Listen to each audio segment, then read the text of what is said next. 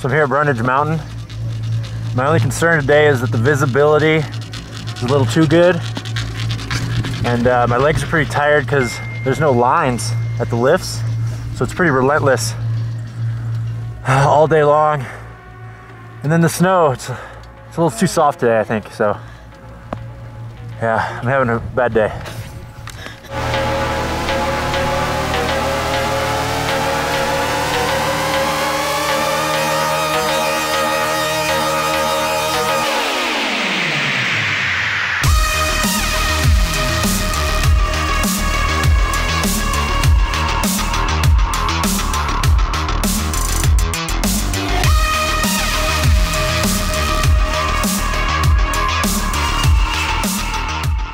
It's that fine line.